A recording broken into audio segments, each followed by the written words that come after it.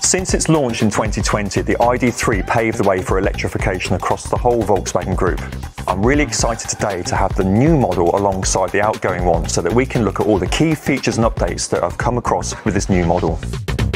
Let's start on the external styling of this new vehicle. The bonnet looks a little bit longer. It's actually not. What we've done is remove the black styling element that was previously here, which gave it a very cab forward look.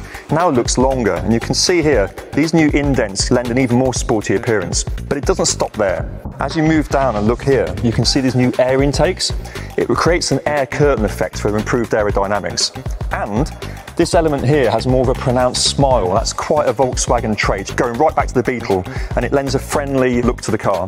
Now let's move to the styling at the side of the car, the profile. Now there wasn't much wrong with the ID.3 to begin with on the side. In fact, it's very attractive, and that continues. It's accentuated here by this metallic strip that runs alongside the top of the profile, but it's cleaner now.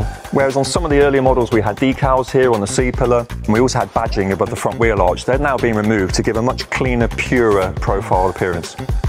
Now let's move to the rear of the new ID.3, and you'd be forgiven for thinking that nothing's changed. It has, and it's a very small but very significant detail change, and that is this strip here, which previously was a reflector only, but now it's fully illuminated, and it's joined of course by the signature X symbol that was so famous on the original model. Inside the new ID.3, all those hallmarks of the original model, such as the clean design and huge amounts of interior space, are left intact. But there's a significant uplift in interior quality, the perception of that. So here, where you rest your arm, it's a much softer feeling foam, and it's this new Art Velours Eco material, which is echoed in the seat covers, and it's made from 71% recycled plastic materials.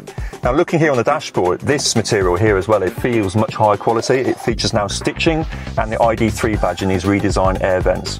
On the technology front, obviously the ID.3 also leads, and here the 10-inch screen, which is high resolution, an improved and more intuitive menu system.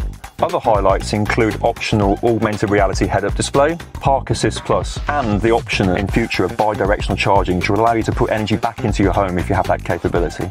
So there you have it, the new Volkswagen ID.3, available in two battery sizes, the Pro and the Pro S, with three things really to highlight: the new exterior design, which is sharper and more dynamic. Inside, there's a significant uplift in interior quality and even more sustainability, and technology, a bigger focus on innovation than ever before.